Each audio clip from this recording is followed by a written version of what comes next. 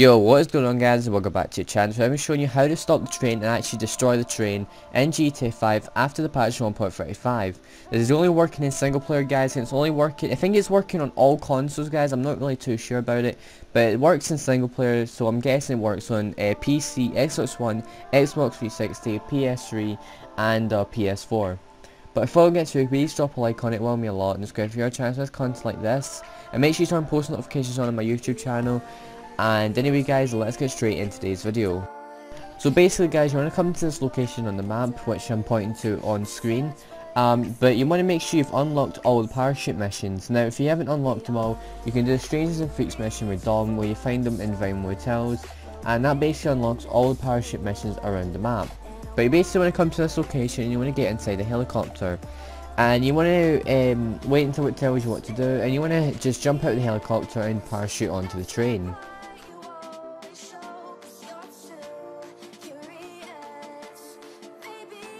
Once you've landed on the train guys, you basically want to make your way to the front of the carriage, and as you see, when you get to the front of the carriage there'll be no one inside the train.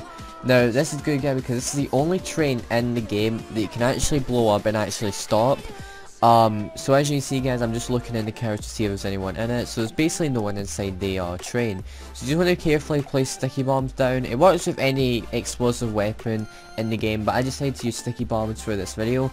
It works with any of them, and you can even use like a machine gun to blow up the other carriages and everything like that. So I basically just waited guys until we got out of the tunnel so I can show you the train in a little bit more aspect. So as you can see here, I just shot a carbon rifle at the back of the train, and it basically just blew up one of the gas tankers, which is pretty cool guys. That I actually quite liked how you can actually do this in the game.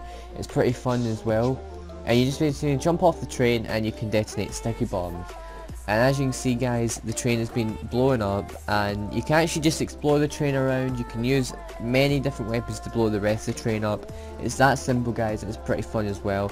I'm going to leave you with the rest of the gameplay, but I hope you enjoyed today's video. Make sure you do leave a like on it. It's great if you're a channel with content like this. But you guys, see you guys in the next video. Peace and have a good day. Peace.